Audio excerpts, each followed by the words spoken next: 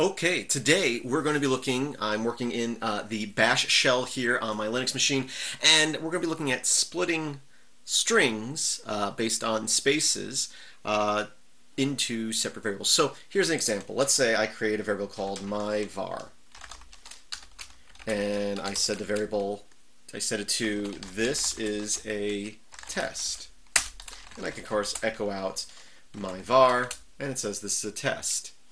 Using the set command, I can say set space dash dash and the name of my variable, $myvar. Now, if I echo $1, 2, 3, and 4, you can see that it split each of those variables, that string into each of those variables. So how is this useful? Well, let's look at some examples. Let's look at other ways to do something real quick. So if I if config, I can see my network information. Let's say I want my IP address here.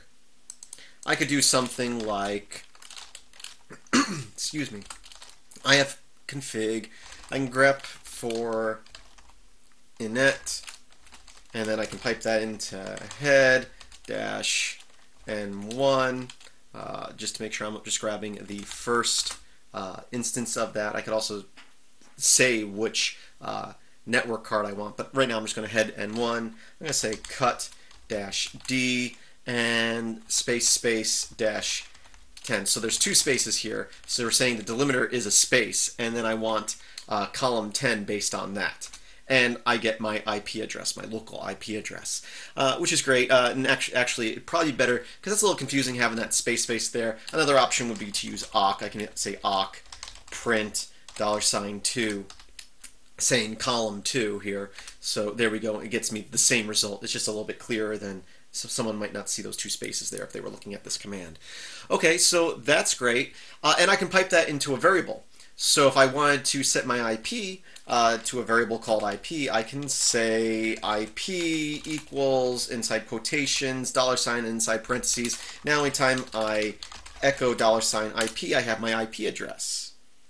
And I can do the same if I wanted the net mask. I can say, I'll just do nm for net mask, and that's column 4. And now I can echo $nm, and I have my net mask. And then I can do the same thing if I want my broadcast IP. So I can say 6, and here I'll just say BC. Well, I'm going to call it BC. That doesn't matter. There's a command called BC. That doesn't matter. Okay, echo $BC, and you can see I now have that. So if we if config, whoops. Config, you can see that we have cut this IP, and our broadcast IP here. That works, but can we simplify that using what we've learned with the set command? And we can, very simply.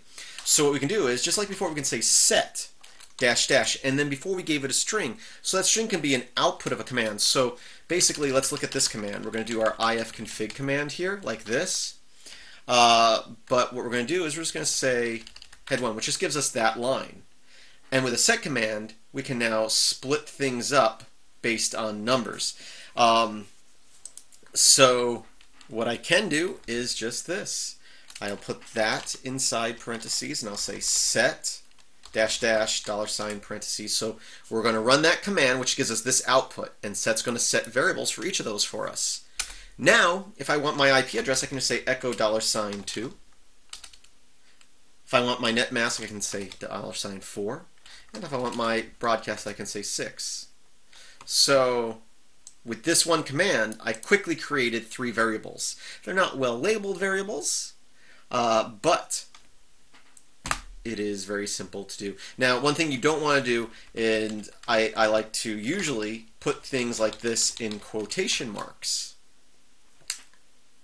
so it holds it together.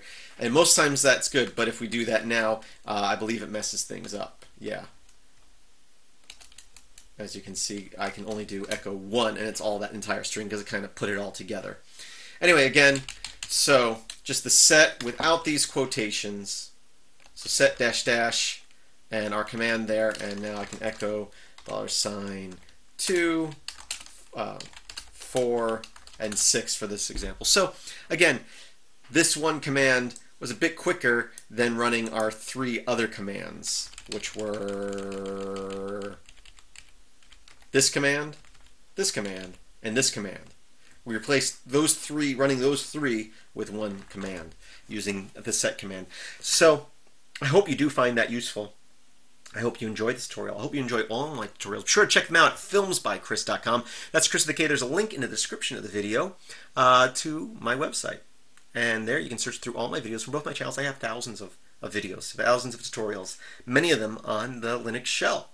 Be sure to check them out, and if you enjoy them, if you enjoy my videos in general, think about supporting patreon.com/melx1000, link in the description of the video. You can also support me through PayPal. There's a link on my website to that. I thank you for watching. And as always, I hope you share, subscribe, comment, all that good stuff. Helps out a lot, and I hope that you have a great day.